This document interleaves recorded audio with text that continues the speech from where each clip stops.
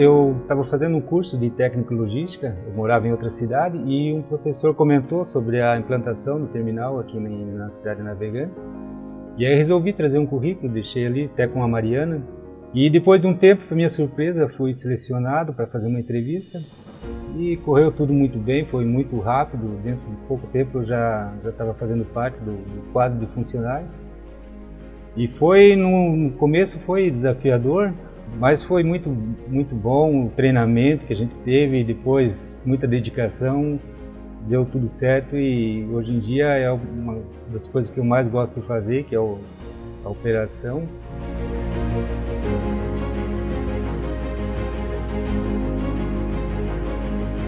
O momento mais marcante foi os caças, os gripens, né?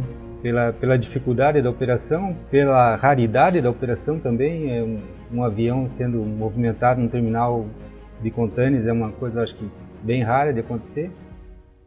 Pelo valor do produto, né? Então isso traz muita responsabilidade, mas deu tudo certo, né? Tive uma equipe de apoio muito boa, profissionais bem experientes que auxiliaram.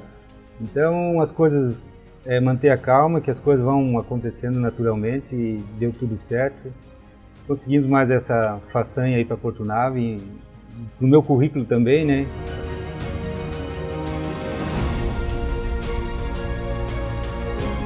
Esses 15 anos de PORTONAVE como profissional portuário estão sendo muito gratificantes, né, para minha experiência profissional. Todo dia um aprendizado novo, a cidade crescendo bastante, né, desenvolvendo junto com a empresa. Então traz muito orgulho para a gente, né, fazendo parte dessa empresa. Espero ficar por muito tempo aqui, crescer mais na empresa. É daqui que a gente tira o sustento para nossas famílias, então vendo a empresa crescendo, então é motivo de muito orgulho, né, fazer parte dessa empresa.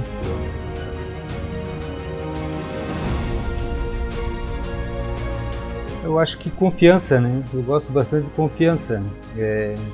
E eu sempre gosto de pensar que eu preciso ter confiança nos meus líderes, que a gente consiga alinhar, estão caminhando na mesma direção.